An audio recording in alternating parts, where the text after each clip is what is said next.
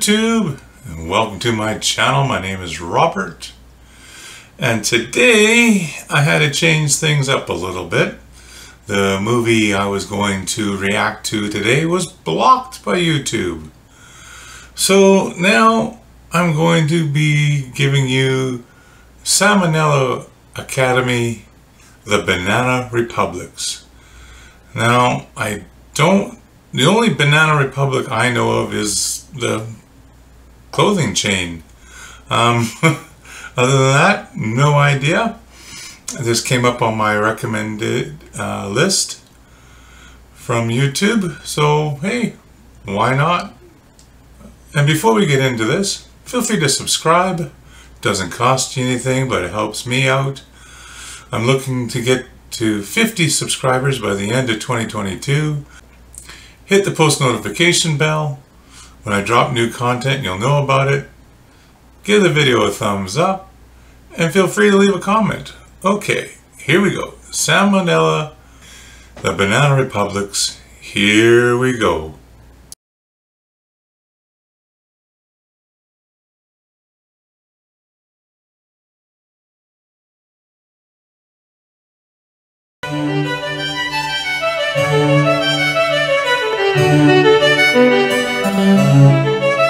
Hey kids, do you like fashionable, high-quality apparel at an affordable price? Well, too bad, because that's not what we're talking about today. I'm gonna learn you all a thing or two about the real Banana Republics. Our story begins during the turn of the 20th century in Central and South America. Agriculture's kind of a big deal right now. You've got a ton of little plantations all over the place growing bananas, sugar, pineapples, that kind of thing. And they're doing alright for themselves, no big deal. But then refrigeration happened, and it changed everything. Because now produce could be kept fresh for way longer in transit, meaning the fruit companies could suddenly open up their business to the international market, their biggest new trade partner being the United States. This massive opportunity gave rise to three main companies, known as the United Fruit Company, Omen Fruit Company, and the Vaccaro Bros. By growing, shipping, and selling fruit, these three firms made just obscene amounts of money. Now, this is disturbing.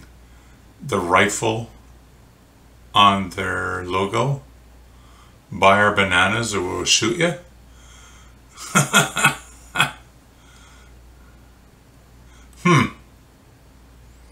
Back this up a bit.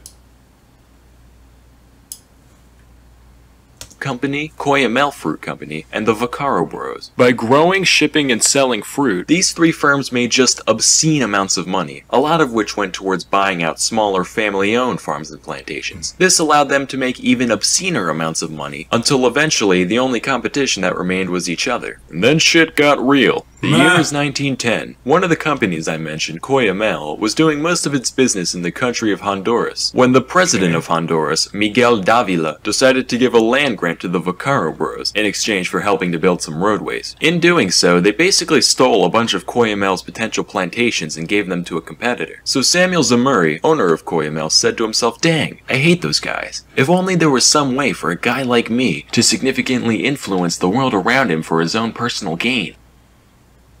Wait a minute. So he used a portion of his McDuck-esque fortune to hire a mercenary army, which he gave to one of his friends, former Honduran President Manuel Bonilla. And together, they overthrew the entire fucking government of Honduras. Oh, wow. I did not know that. Wow. That's holy shit, that's quite the coup. And together, they overthrew the entire fucking government of Honduras. Wow. Yeah. Should've called it Cuyamel. Anyway, Bonilla took power and gave very generous concessions to Cuyamel and United as thanks. But then America saw this, and they were like, "Hey, that's not very freedom of you, young man." To which Zamuri replied, "It's okay, we're gonna help this country succeed. After all, politics and business are essentially the same thing." Well, I suppose it's not our place to be little Trump overlay or underlay or whatever. Oh my goodness.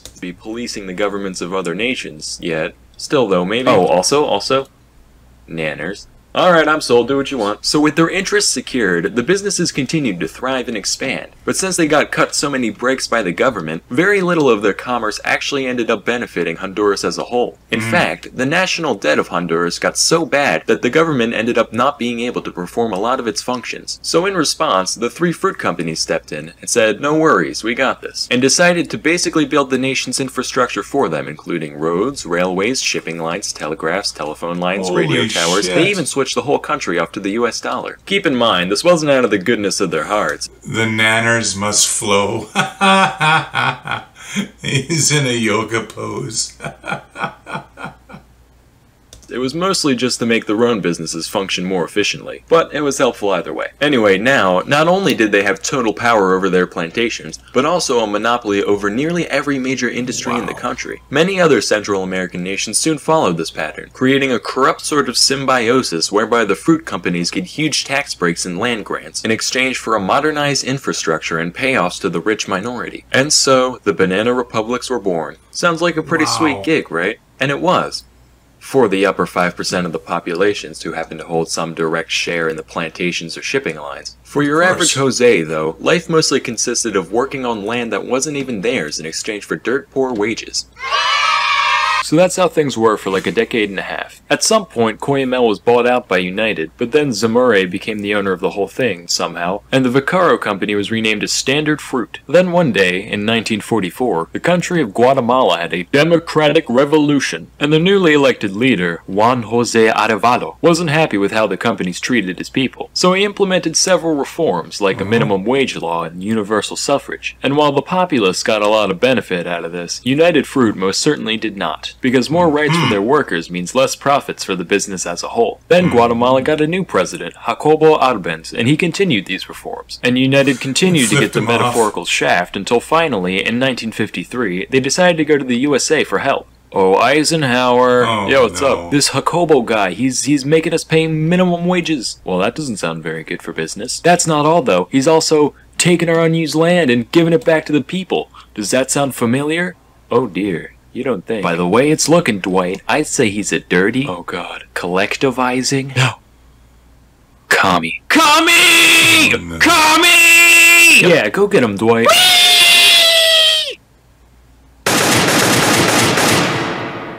Really?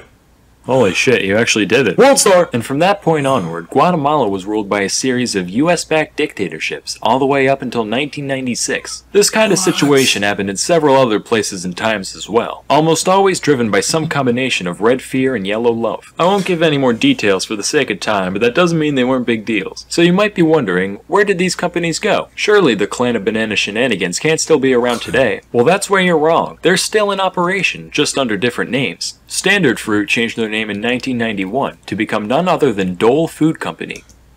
Oh, really? Wow. Huh. You know, when I was a kid, I used to play a lot of Super Monkey Ball, and I used to wonder, what kind of cruel tyrant would just stick an ape in a ball for their own amusement? Well, now I know.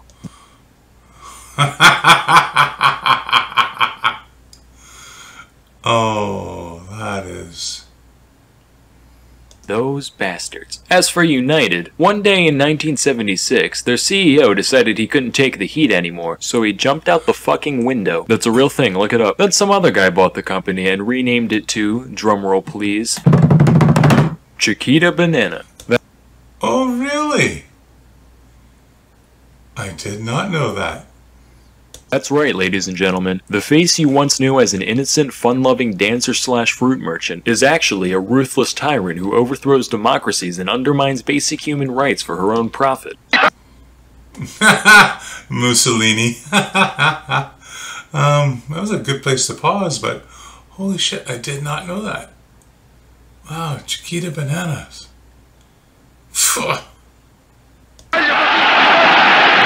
Anyway, that's all for today. Till next time, I'm Sam O Nella, and thank you for watching. Okay, thank you, Sam. Well, there we have it. Sam O Nella Academy, the Banana Republics. Wow, that was informative and a little shocking. I had no idea. A lot of that took place before I was born. But holy shit. Yeah. Sam O Nella Academy definitely has some good stuff. Well, I hope you enjoyed it as much as I did. We'll see you again next time. Have a great day. Goodbye.